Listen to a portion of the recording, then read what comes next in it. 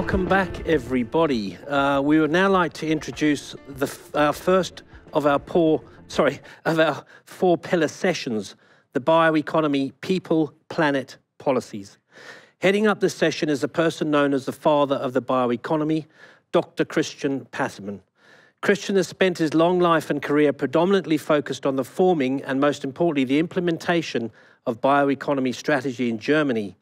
He now lends his vast experience to countries across Europe and the rest of the world as they go about creating their own strategies. Christian, we are delighted to have you with us. Welcome. Hi, how are you?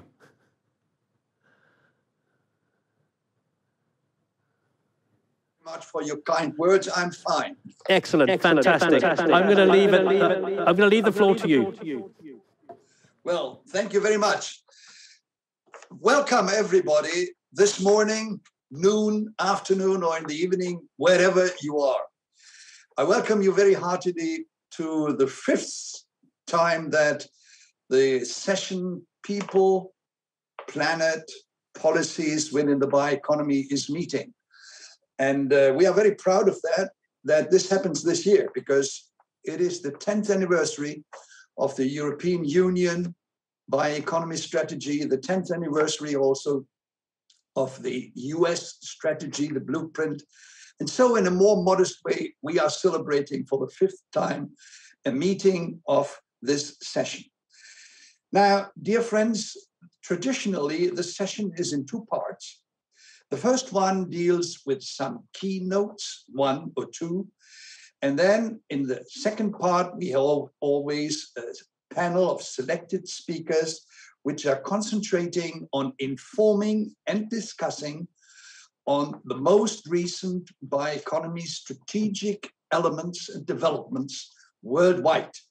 So last year, when we were in the Brazilian state of Pará, and you heard just very interesting talk on the development in Brazil. In the last year, we had their people talking about the recent strategies in Colombia, Costa Rica, Portugal, East African Union, Indonesia, and also the autonomous region of Catalonia. This year, the group is a little smaller. It's China, Japan, United States, Finland, and Namibia. A very unique meeting and convention of people from 4 continents.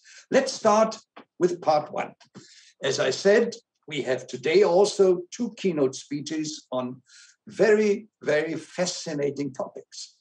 The first one is, I sloppily say, global governance of the bioeconomy, or more precisely, governing bioeconomy pathways. And the second one, a rather new topic for many, not for the experts, carbon management, which might transcend the bioeconomy. Let's come to global governance, the continuously growing number of strategies, action plans, and also of activities in lighthouse projects, etc., with roadmaps. And they're all coupled with the ever-growing complexities of policies and also in other challenges to be responded to. These complexities lead to the very logical question, do we also need new global governing bodies? Like, for example, we know already in trade, in biodiversity, in climate, in global changes, in environmental protection. And they might be embedded in a new word, in a new concept of biodiplomacy. And if that's the case, what are the right structures for that? Like the Climate Secretariat, the United Nations in Bonn, where I live, with its famous IPPC, or simply new departments in FAO, UNEP, UNIDO, or are maybe regional solutions better one, which then are smartly linked in competence centers. And what should these new bodies or new body really do? And are there maybe initiatives like the World Bioeconomy Forum or the Global Bioeconomy Summit also of interest? You see, very interesting topic. The second one is at least as interesting one, carbon management. We're going to look on the different aspects of carbon. This is the central role of the bioeconomy. renewable carbon, and it's on its way to become a commodity in various aggregation. And we will look on the biological view, we look on the technical engineering view of it, also from the economic and maybe also from the financial ones. Carbon credits are in the area of interest for some people. All in all, carbon management. And how will the focus on that influence the strategic role of the bioeconomy, of biological resources, if you look also to the next move to hydrogen? We are today mainly looking on the relationship between circularity and bio. But I think the bioeconomy lives in a much larger, complex ambiente. So I'm proud that we have two excellent speakers here this morning. On topic one, it is Stefan Bößner, a true cosmopolitan citizen, if you look on his CV. He lives at this moment in Thailand, in Bangkok, works for the Stockholm Environment Institute, has been working in Austria, UK, France, Lebanon, and lately in Thailand. And he is really an expert on all these extremely important topics like the energy transition, international land-based mitigation technologies and practices, etc. Dear Stefan, we are very curious on listening what you have to tell us on the global governance of the bioeconomy. You have the floor. Thank you very much, Christian, for your kind words and this nice introduction. I try whether I can make the screen sharing work. Can I get a confirmation whether you can see my screen? Excellent. So as Christian kindly introduced me, my name is Stefan Bößner. I'm a research fellow at the Stockholm Environment Institute in Bangkok. And I think before we go into the next session, into the nitty-gritty details and some regional and national experiences and developments, as Christian mentioned, maybe kindly allow me to give some international perspectives of how the bioeconomy could benefit from a little bit of more international cooperation. If so, what kind of institutions and fora could help the bioeconomy to deliver on its promise? For those people not necessarily that well versed in bioeconomy, let me just briefly refresh your memory that the bioeconomy is truly a cross-cutting and increasingly global phenomenon. Christian mentioned that more than 40 nations and countries at the time have bioeconomy strategies and action plans in place. Bioeconomy offers a very cross-cutting lens for future development away from a fossil fuel-based economy to a bio-based economy. So this kind of cross-cutting nation is this cross-cutting in the nature of the bioeconomy is really something which I think we should keep in mind.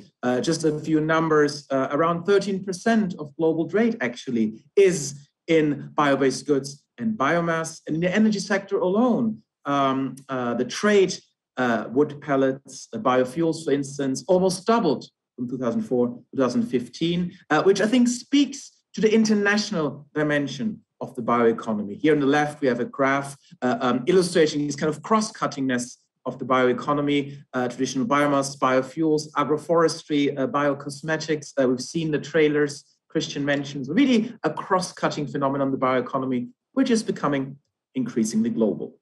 But this kind of increasingly global outlook on the bioeconomy should not hide the fact that there are different kind of visions of what a bioeconomy can and should do.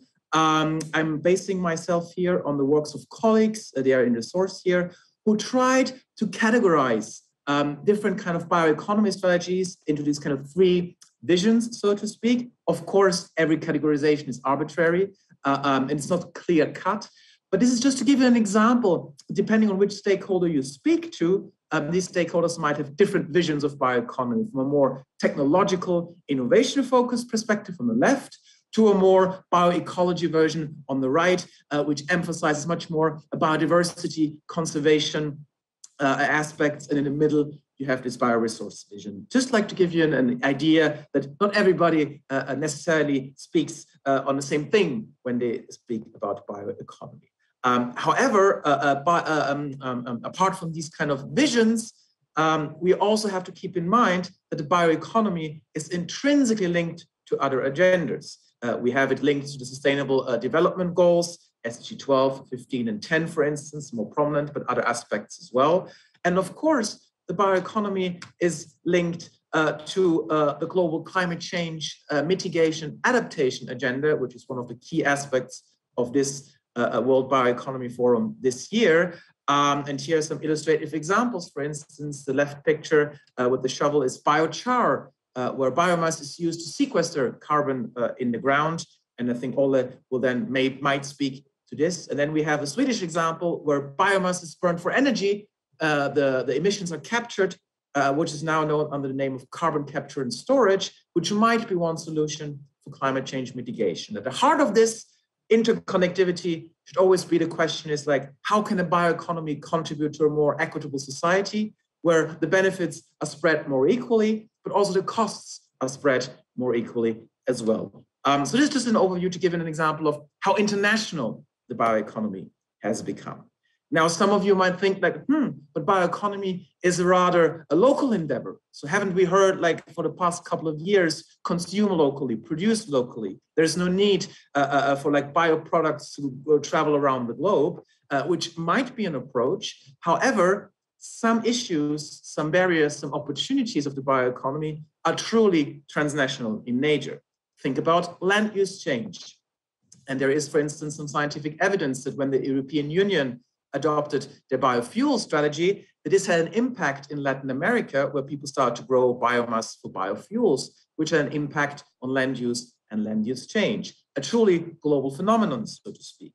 Biodiversity, food security, in the news right now with the Ukrainian war going on, these are truly transnational issues. Environmental pollution and carbon sequestration as well. So these are just like an exhaustive list, but just like some ideas of how bioeconomy and the implementation of the bioeconomy strategies might indeed create some truly transnational issues. And if we accept that, and if we keep that in mind, then we could ask ourselves, well, could international institutions and international fora help to govern these kind of truly transnational issues?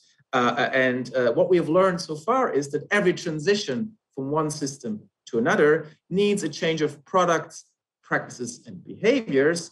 And what we learned, for instance, from the energy transition, this kind of transition is much more efficient and effective if it's embedded in a good policy framework, so to speak. And international institutions could help to embed the bioeconomy with a good governance and policy framework. And again, on the right, we have some arbitrary governance functions.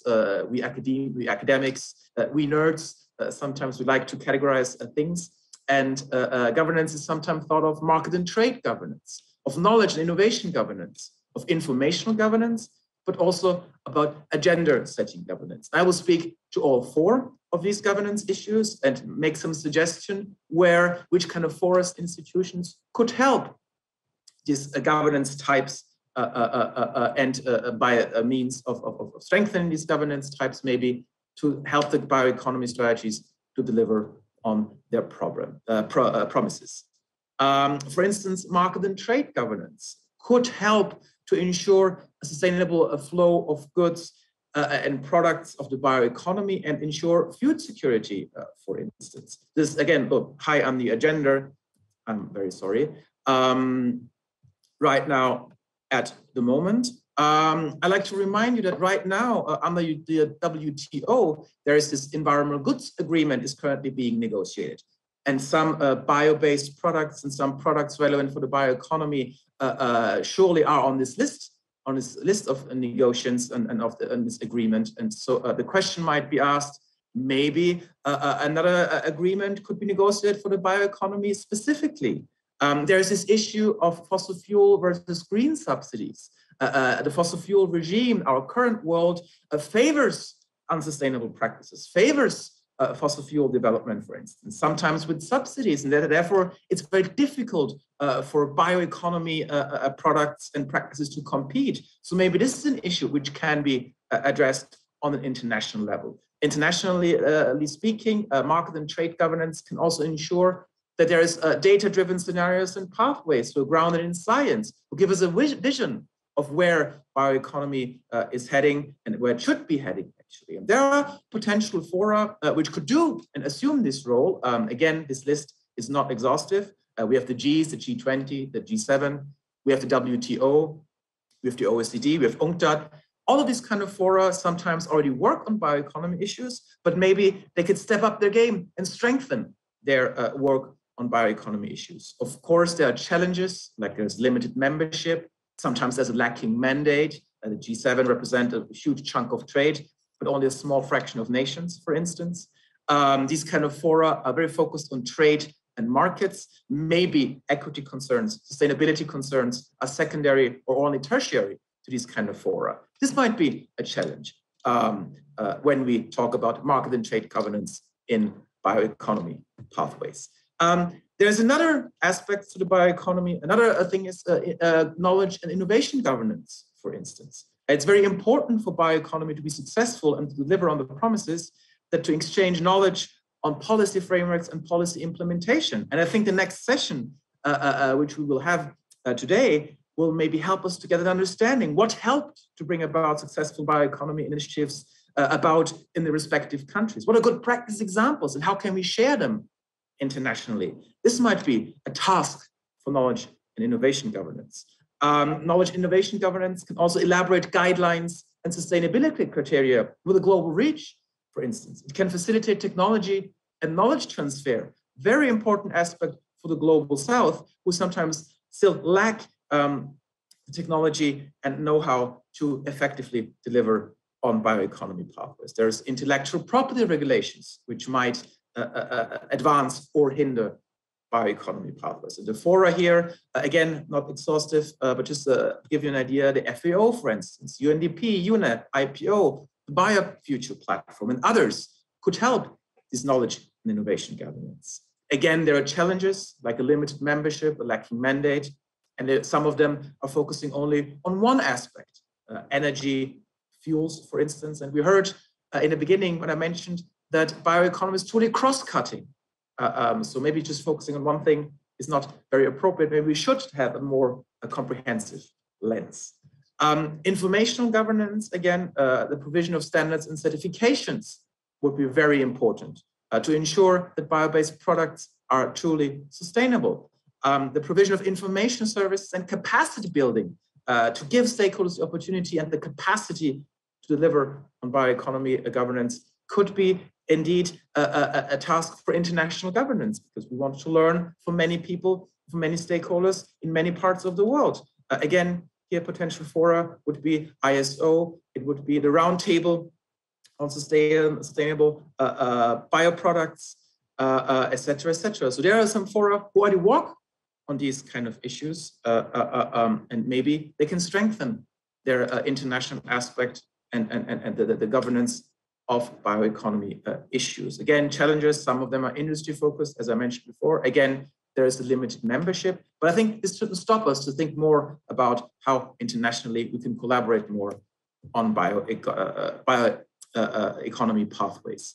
And then the last point I would like to mention is the agenda setting governance. And sometimes fora like the UNFCCC and the Paris Agreement are criticized for not being having enough tooth, not enough sticks, besides the carrots, for instance. We know that the NDCs, the national determined contributions by signatories of the Paris Agreement, are not sufficient to keep global warming below 2 or 1.5 degrees. However, these kind of international fora set the agenda. They give us a direction. They give us a political will and a commitment to change things for the better. They set topics for future collaboration and research. They keep some issues on the agenda. So these kind of agenda setting bodies have a specific role to spur and translate declarations into actions. And we looked in our paper, which we wrote, we looked at potential fora, potential homes in these kind of Rio conventions, UNFCCC, and the Convention of Biological Diversity, and the Convention to Combat Desertification. And they work on other issues, of course, but maybe a bioeconomy could carve out some niche in these kind of bodies and be governed under an agenda setting perspective in these kind of forum. Again, the challenges, reaching an agreement amongst so many participants and visions is difficult. There's, of course, the soft power aspect versus the power to regulate. Again, the Paris Agreement stipulates it's up to the signatories to develop the NDCs, and everybody's free to do how they see fit to deliver on these issues. And maybe bioeconomy could use actually an international body governing bioeconomy pathways. It's a provocative question, and I don't have the answer yet, and maybe it can stimulate discussion, but should there be an international bioeconomy governance body like the UNFCCC who deals exclusively with bioeconomy issues? It is debatable, because right now, at the time being, we see less appetite for international cooperation. We should also be we should be wary of the shortcomings of the Paris Agreement, for instance, how to ensure action and compliance, how to ensure a just representation in these kind of bodies, and how do we get from negotiation and declaration to adoption and implementation. So maybe if an international bioeconomy governance body is not yet on the cards, maybe a regional approach would be a good solution. And I hope we'll hear this throughout the forum here, there are some regional bodies like the European Union, for instance, who have adopted regional bioeconomy strategies, but also East Africa has now a regional bioeconomy strategy. So maybe get a step down and look at the regional level, how to cooperate more on bioeconomy pathways. And I would like to finish my presentation on some key aspects, because somebody might be asking themselves, but why is regional cooperation or international cooperation even beneficial? Well, as I mentioned in my introduction already, transnational issues such as land use change, biodiversity, food security need truly transnational cooperation. Regional cooperation could lead to the pooling of resources and political clout, especially again relevant for the global south, where resources are scarce, and political clout in negotiation fora and international fora. For instance, if you agree regionally on one position, maybe you have more clout internationally than if you take up your regional grievances and your regional perspectives to the international level. Regional cooperation might enable the global south to take advantage of similarities, but also complementarities, for instance. Knowledge, technology, and know-how transfer is very important for the global south and SDG delivery, and can be facilitated by regional cooperation. Of course, the learning across jurisdictions could facilitate innovation. And of course, one major aspect of regional cooperation is to ensure that countries actually reap the benefits from high value added end of the value chain, instead of remaining exporters of biomass, which we have seen traditionally. There are some countries who simply export the biomass, and then the economic benefits of the higher value added products and goods are reaped elsewhere. So maybe regional cooperation could build markets, could foster innovation, so that these kind of countries traditionally being only exporters can also reap the benefits of the higher values. And of course, a better information exchange helps deliver on all of these pathways more efficiently. And I think this is one of the crucial aspects of this forum and why we're gathered together here today, virtually in Finland and across the globe, to facilitate an exchange of information about best practice examples and to learn from each other how we could deliver more sustainable bioeconomy strategies. I will stop here. I will thank you for your attention, and I will yield the floor to my competent colleagues. Thank you very much. Well, thank you very, very much, dear Stefan, for an excellent and extremely convincing plea that the bioeconomy needs a common global institutional home, if I may say so. That has been very convincing, the more than, as you rightly put out at the beginning, the bioeconomy is, well, practically everywhere. Saupoudré, as the French would say. You find it everywhere. That makes it powerful, but also weak. So I would love to have some comments on that later on by the question, but I have one question to you immediately. As this is a very complex matter, what would be your suggestion to start to get the necessary global attention for starting somewhere on such a discussion, which might end finally in the establishment of a new body or linking new bodies together? Oh, thank you very much. This is an excellent question. For me, given the less appetite for international cooperation, as I mentioned, I think the discussions have to start locally and regionally. And we see some steps to be made in this direction with the East African strategy, for instance, now in place. I think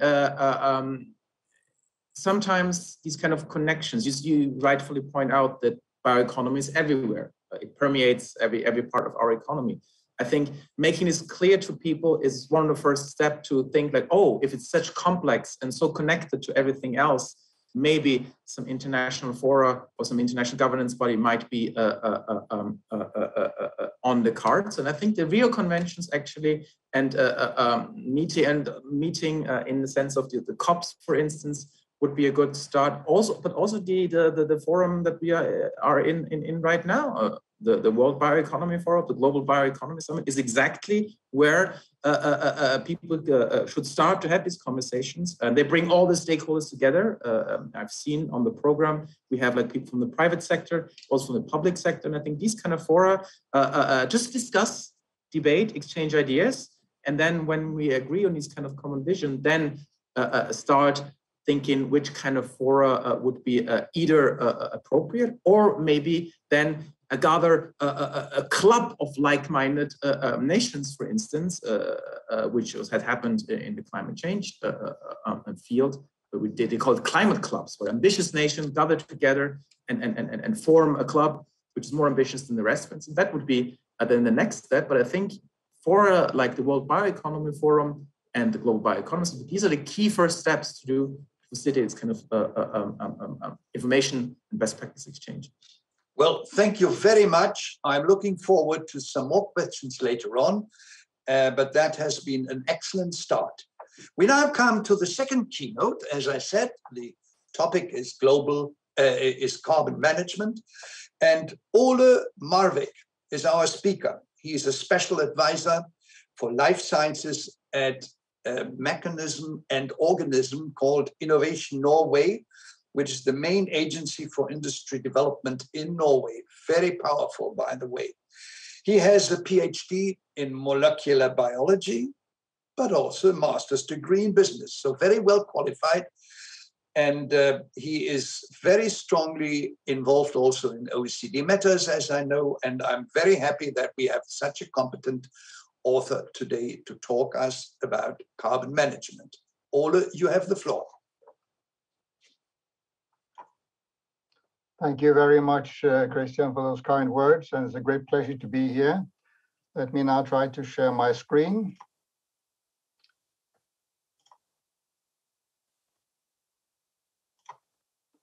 So does that work? Okay, great.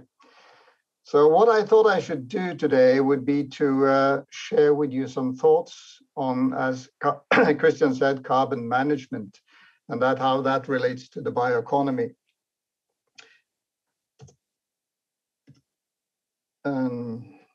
Change slide, yes. Yeah, and the starting point for this discussion is actually this, I would say, rather gloomy picture here, showing that we are currently, without going into details, using more fossil carbon in human activities than biocarbon, including then food and feed, but just leave out grassland. And if we look at the energy aspects, it's actually the double. And all this fossil carbon we need to get rid of in 30 years. That talks about the magnitude of scale here. And this has also been recently confirmed for Europe by the Commission, publication last year. 55% of carbon is fossil, 45% is biogenic. As it's interesting also to note that on the carbon requirements, materials and chemicals, currently most fossil, are almost at the same magnitude as food and feed. And also to get a further grip on the magnitude of scale here, I'd like to share with you this example. It's from the UK, the biggest power station in the UK, providing about 7% of the grid power. Originally, it was built for coal, now refitted for wood pellets. And that's all very good, but it still is interesting and perhaps a bit shocking for me to see that it uses currently almost the same amount of wood that is logged in Norway. And Norway considers itself to be a forest-rich country. So when we lean on the bioeconomy to replace all the fossil, we have to keep in mind that while photosynthesis is the best evolution has come up with, it's still very resource intensive. It needs land, water, fertilizers, and so on. And if you compare it, say, with a commercial sun panel, it is not a very efficient collector of sun energy either. So the question arises, is there enough land available to produce all the biomass we may need? And what I hear is that for most parties, the answer is no. And this will lead to competition for land. The requirements for climate change versus food security versus biodiversity, and also regional development, as also alluded to by Stefan in the previous talk. And when OECD looks at this, they point out that while doing a carbon footprint assessment, that's a technical or scientific process. However, when you are to value or to evaluate or balance the different sustainability objectives, that is a value-based process or endeavor. And therefore, it involves politics and ethics. And probably also the reason why it's so difficult to get a unified consensus globally on these matters. Now, this image here is, for me as a biologist, well, it's life. It's the chemistry of life. This redox process that's been going on for 3 billion years continuously, hopefully will continue for a while still, where carbon bound to oxygen is then changed into carbon bound to hydrogen with the help of sun energy. Now, this has some practical consequences. And you can see this in this Van Crevelen diagram, so it calls, where the hydrogen content of a carbon molecule is on one axis and the oxygen content on the other axis. So you find then methane up in the upper left corner, and then the other extreme, the energy poor CO2 in the lower right. Now, fossil resources are then nicely placed up here, very rich in energy and lacking oxygen. While biomass is somewhere in the middle. And this means when you want to replace fossil with biomass, you first need to grow it and then add more energy to bring it up to the same quality as the fossil. And if you're lacking land, well, you have to go all the way from CO2.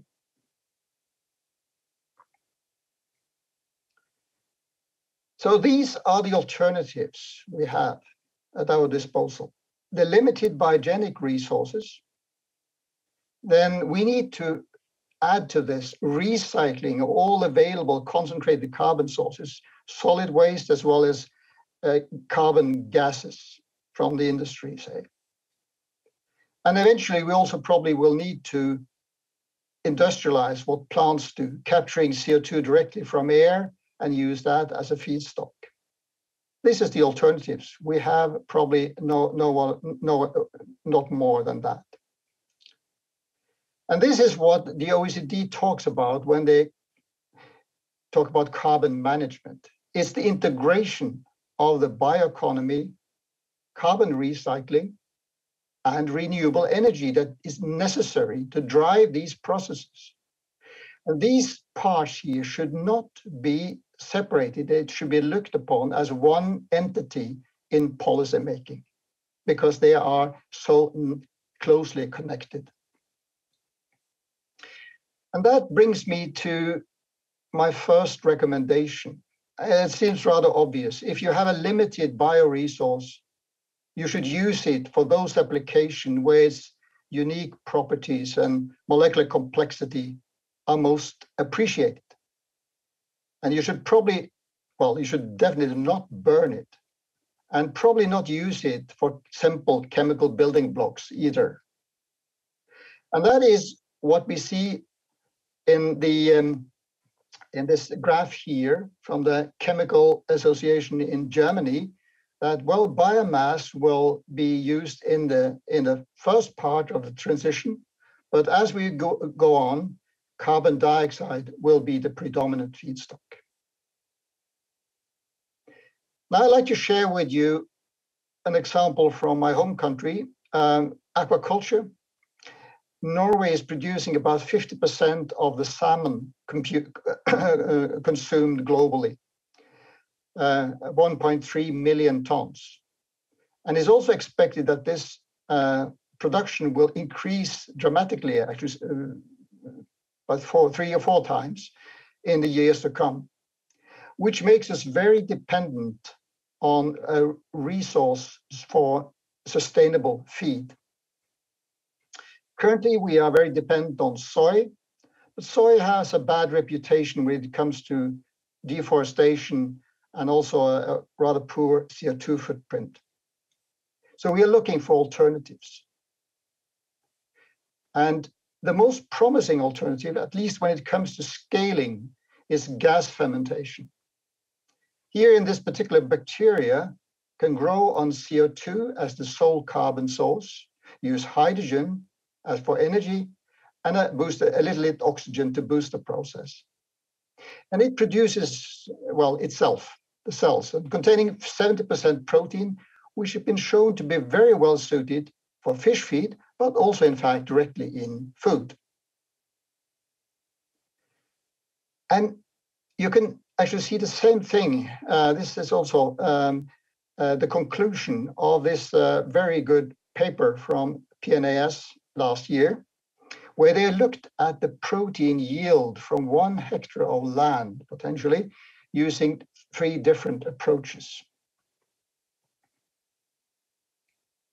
And the first one is the base case, there's cultivation of soy, and they looked into the FAO database and say, what's the average yield? And that's about 1 ton per hectare. However, if you instead grow a sugar crop, sugar beet, say, and you take those sugars and ferment them into single-cell protein, well, then you can almost triple the yield of protein. However, if you instead cover 70% of this area with sun panels and take that energy to produce hydrogen by electrolysis of water and capture CO2 directly from air and ferment that, gas ferment it, just as we said it so in the previous slide, well, you actually get 15 tons per hectare, 15 times the direct cultivation of the soy crop, the protein crop soy. So then that is, my second recommendation, that when land is limited, we should use it wisely and smartly, and see how we can perhaps use other methods in addition to complement the bio production. Aviation is also one of those so-called hard to abate sectors. And it's been calculated that if you were to use, say, sunflower oil to produce the required aviation fuel consumed in Europe, you would need 60% of European arable land. And of course, that won't work. So that's why we, in the IEA scenarios, see that as for the chemicals, they will start with bioresources, but eventually, from say 2040 onwards, it will be the synthetic fuels, the e-fuels, that will grow most.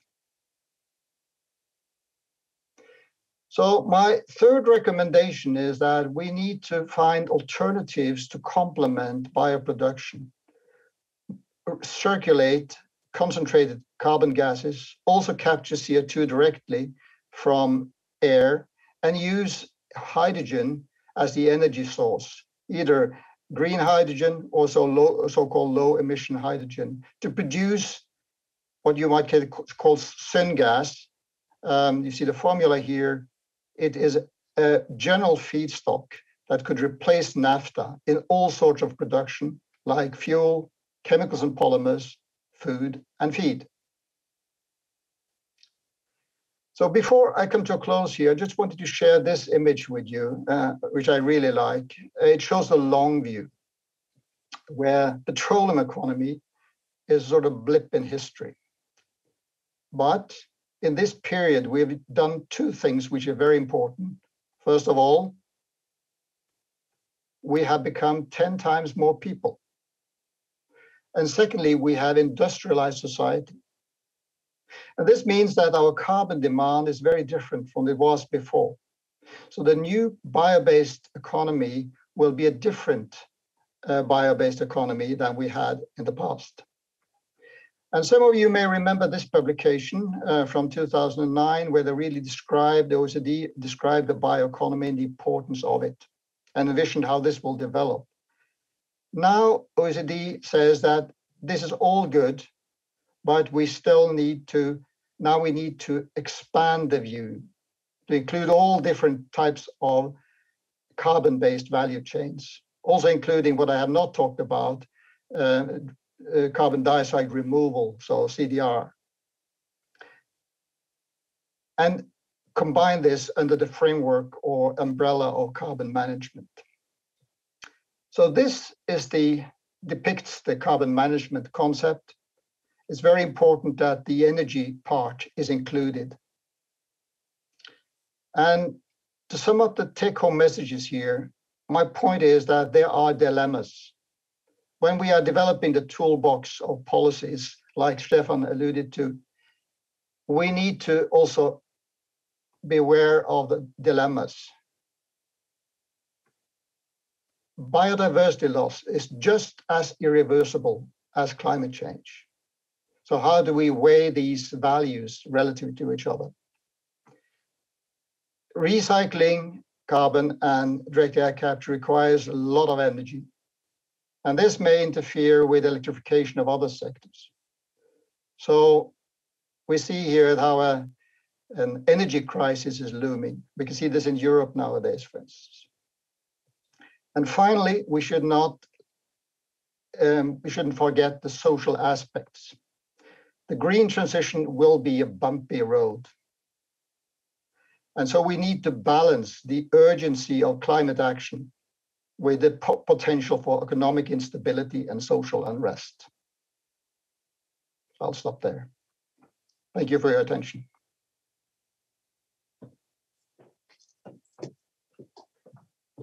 Dear Ole, this has been really going back to basics.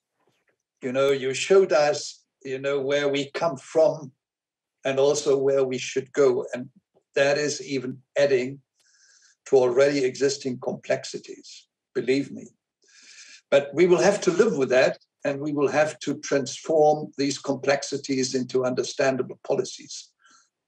And therefore, I'm very grateful to you that you were throwing not just a stone, but a brick into a pond, and that we are going to discuss that. Before I'm giving the floor also to some questions from the audience, if possible, I have one question to you, and that is, you're perfectly right in describing the traditional bioeconomy, which we had before, but then we arrived with the knowledge-based 1+++++. What about proteins? And what about hydrogen?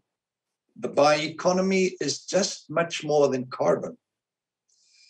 And therefore, my question to you is, and we have to really to cope with these questions, what will be in the end the overall picture where the different roles of the bioeconomy within the circles you described are to be found? And my second point here, this is the toolbox of options. People in Latin America, where they have a lot of space and a lot of biomass, will talk about the potentials of the bioeconomy for their own economy in a different way than people in Iceland or in Sri Lanka. So how are we able also to reckon with these diversified elements? The world is not one big bioeconomy solution. There is not the bioeconomy as such. Again, thank you very much for this great contribution. That's my question. Well, had I had the answers to that. Well, first of all, I think to your first question, I think the key, that's why I also spent some time on pointing to the carbon cycle as an energy cycle. Mm-hmm. Because I think that's to some extent often overlooked. Bioproduction is sun energy collection. Yeah. So from that sort of thermodynamic perspective, you need to look at how you should optimize the production we need for the future. Then my point is also was that biology should be used where the unique properties of biology can be maximized. And that's why I'm very concerned about using biomass simply for collecting energy and burning it. And the energy aspects of using biomass as a feedstock, say in the chemical industry, that needs additional energy to be put in. And therefore, I think we should,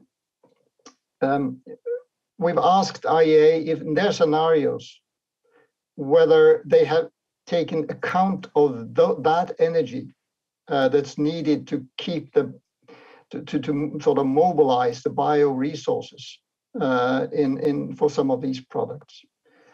And I think that's some of some knowledge still needs to be developed there.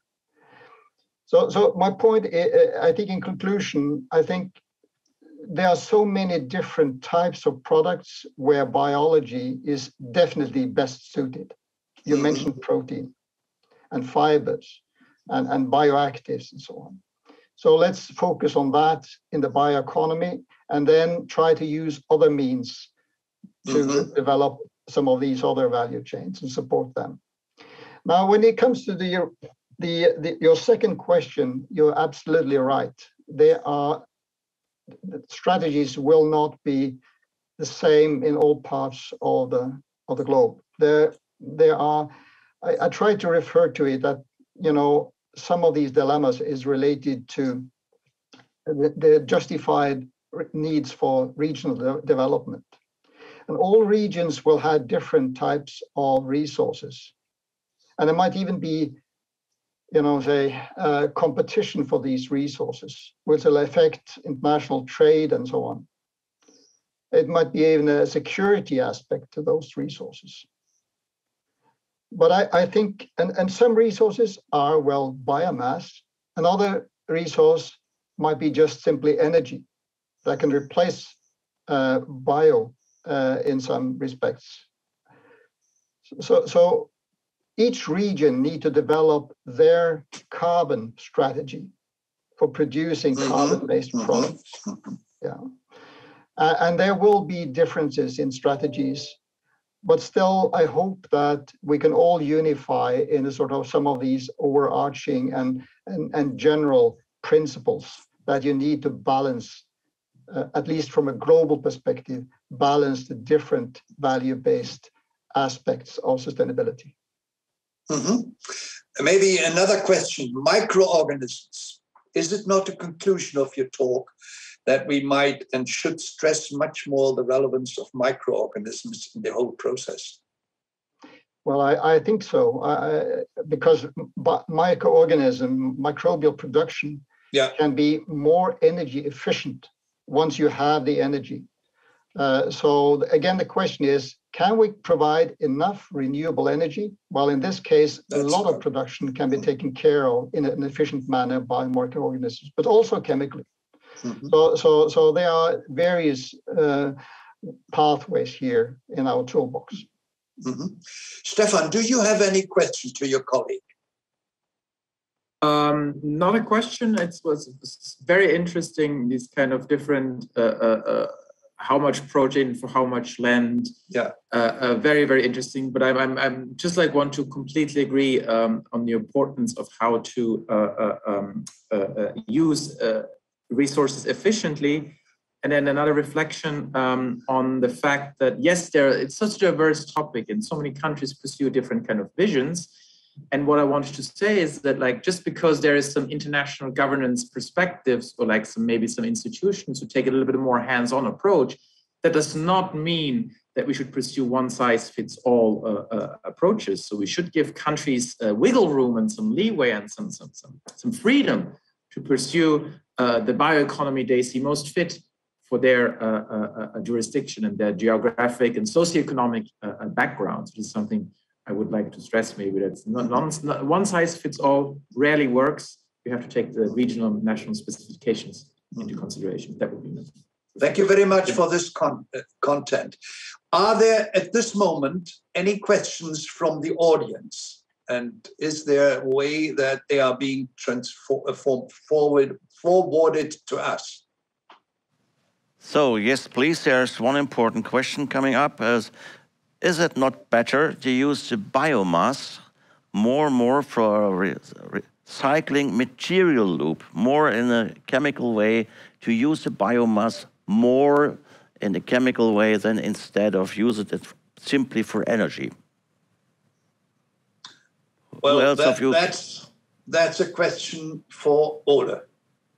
Yeah, Stefan, maybe you can say something. I yield the floor to Ole because he is much more. No, it's for Ole. I'm going to tell him. Ole is going to give an answer to this question. Well, bioresources can, in many cases, for instance, fiber can be used cascadingly.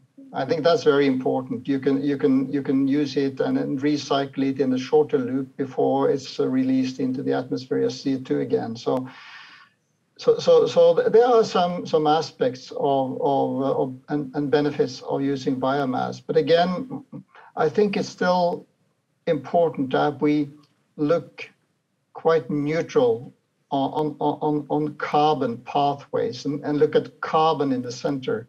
So biomass is one aspect of the carbon cycle, and we should be really use it smartly. That's my point. It will be, in many cases, bio will be the best alternative, but not all. And how to decide that will depend on many indicators: energy efficiency, carbon efficiency, as well as the influences of these other value-based aspects like biodiversity, for instance. So I think it all boils down to a competition for land. Land is the limited resource. Energy and land, that's the two key limited resources. And what about water? Well, definitely also water in the case of bio. But again, I think most of the conflicts now we see on bio is related to conflicts of land. But definitely water is also important. Okay, thank you. Any other questions from the audience? No, thank you. Not more. Not more. Then I'd like to finish with some words. First, I think that both topics are of utmost importance. And this is just the beginning, that we have to introduce a more intensified discussion on them.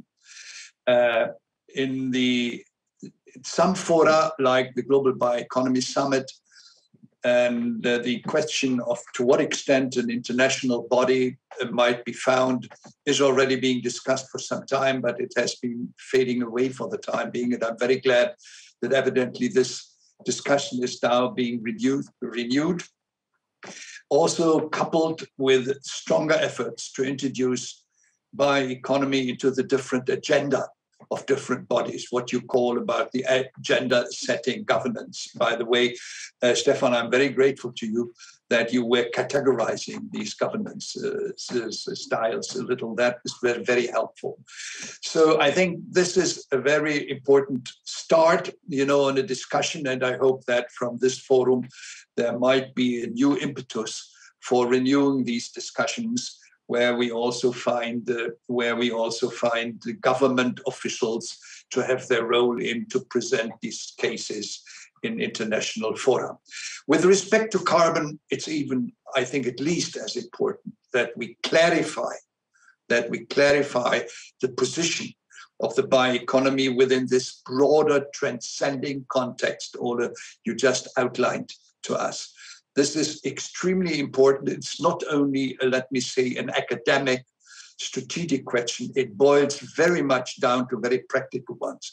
I simply want to mention that at this moment in the textile industry, there is, in Europe at least, is a big discussion to what extent the recycling and reuse of textile is something which makes sense in many dimensions, because the energy which you use, and also the water, I'm repeating my word water, for the recycling process are immense and normally are not taken into account.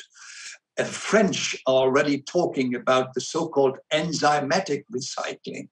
I find that a very interesting new direction in order to optimize, in the widest sense, these questions and these dimensions and these issues and processes. So it's not just, as I said, something of academic value. It goes down very much to practical solutions. And in this sense, I thank both speakers extremely for their wonderful contribution.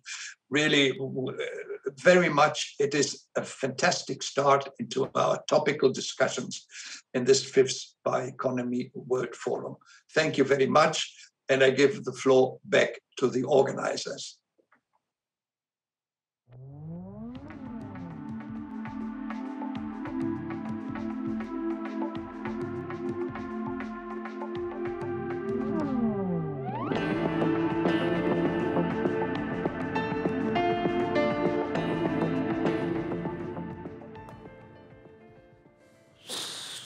So welcome back, everybody, and of course to Jukka and Ada. Yeah.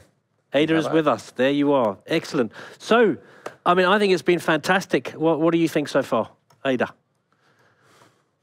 Oh my God, I couldn't stop listening. It's been very interesting.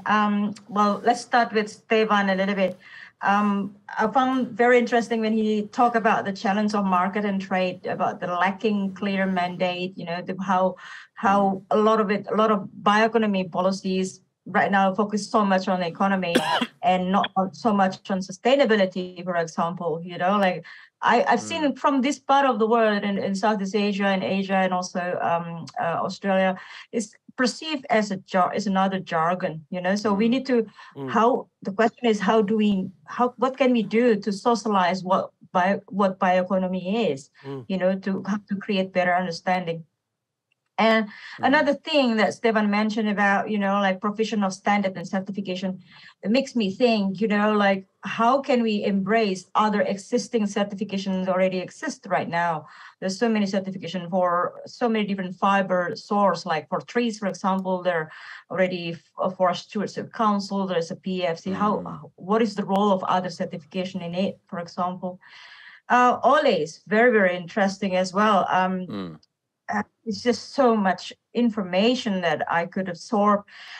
What he said about bioproduction is a sun energy collection. Therefore we should not burn it. It's just like mind-blowing.